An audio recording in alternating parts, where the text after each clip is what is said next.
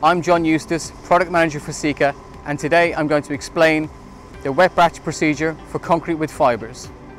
When batching concrete with fibres, extra care needs to be taken to ensure quality concrete is produced.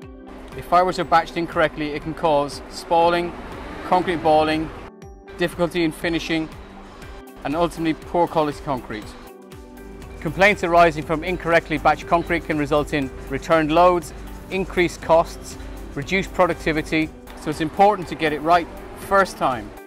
Plastic fibres are delivered pre-packaged in handy 4-kilo bags. They need to be stored in a dry place and protected from the environment. You don't need to open the bags before batching, as the packaging will all disintegrate within the mixing. The suggested batching procedures are based on our own testing.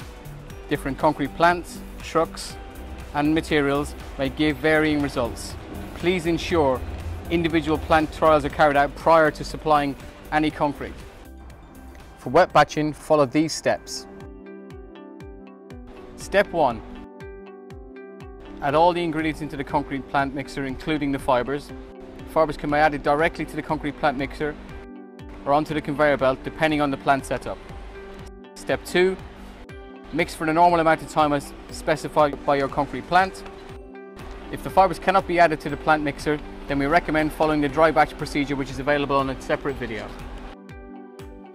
If microfibres are to be added to the concrete, they should be added up front and with 1/3 of the batching water into the same chute as you added the structural fibres.